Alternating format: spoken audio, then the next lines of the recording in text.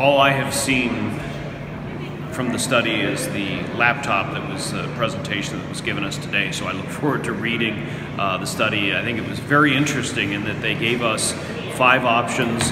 One that is relatively, I don't want to say minor, but when you compare it to options 3, 4, and 5, which are probably in the oh my god category, it's a variety of, I think,